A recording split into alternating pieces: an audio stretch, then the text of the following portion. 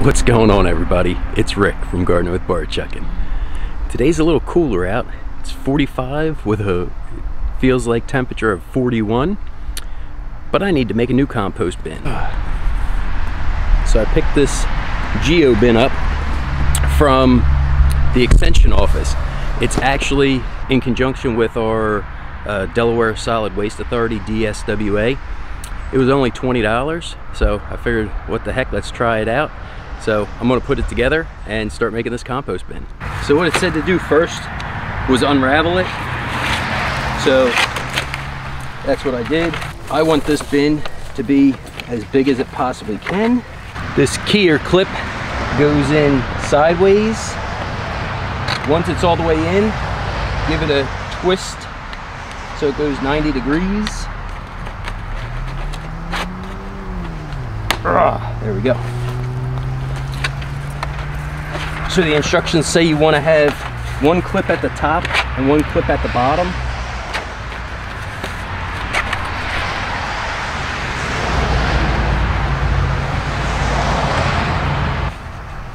Cool.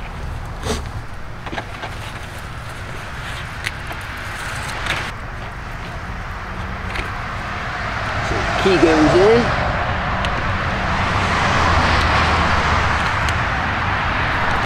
Come on. Once it's in, give it a twist.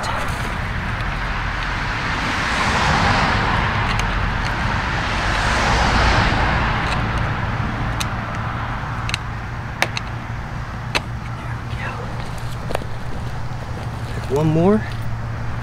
So there's one at the bottom. There'll be one in the middle, one at the top, and then in between those clips.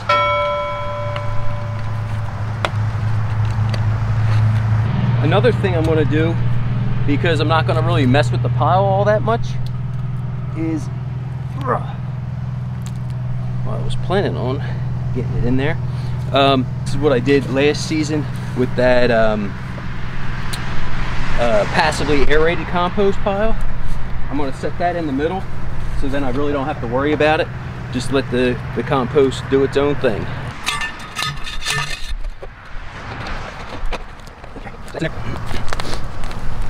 The way I'm going to start layering it is browns at the bottom, then a layer of green, and just keep going.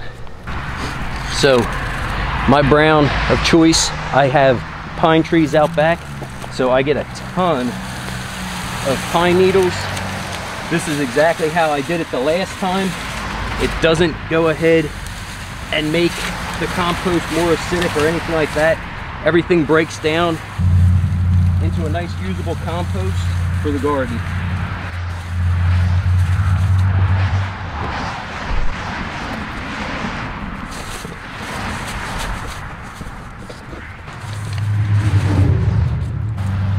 After you put the browns and the greens in, you want to water everything in.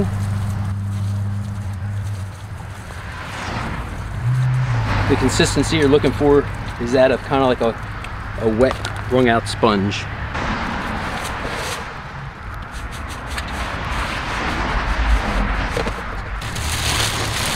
For this next layer, I have a bag of the trimmings of a bush that I have out in the front yard.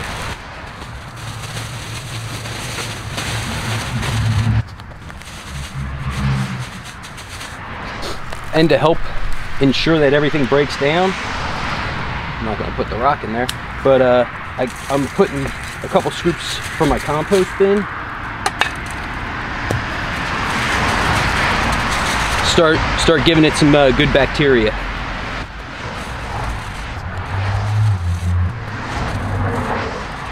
Water in the next layer.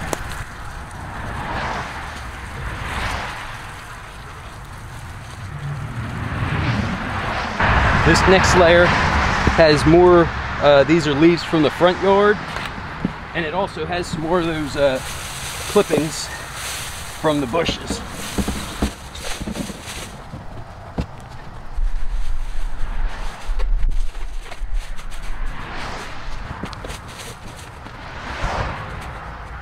Shoot, to get four inches of grass in a 4-foot pile, it's a lot of grass.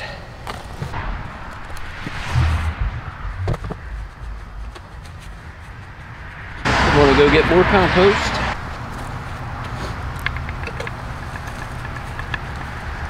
Some of this compost isn't broke down yet, but it'll break down in this pile.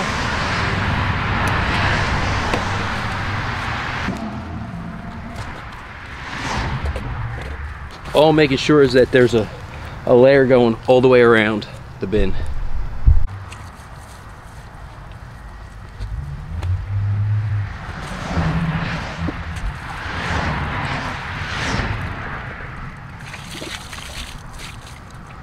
Next layer of brown.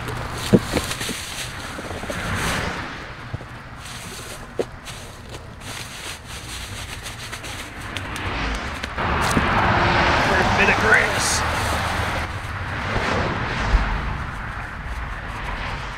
Haha, I filled that one up a little better.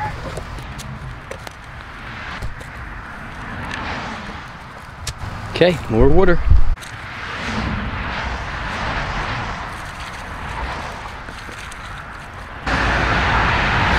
Okay, next layer of brown.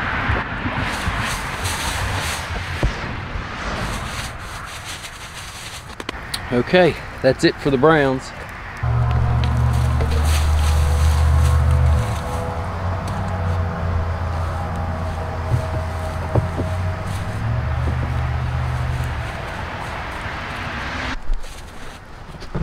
I have my grass sitting on a tarp, so it's kind of getting wet.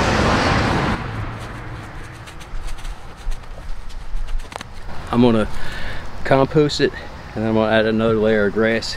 That's all I got left.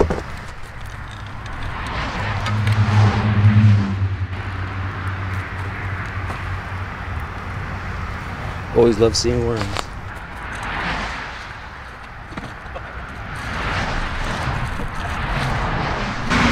Okay, I was able to get some of the shredded paper from downstairs. It's not enough for a whole layer, but it's better than nothing. And then I'll add my grass.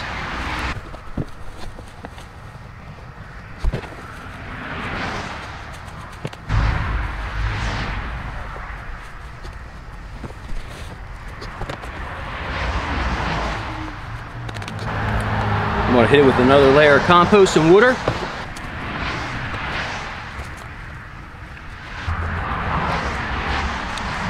Okay, let me water it in.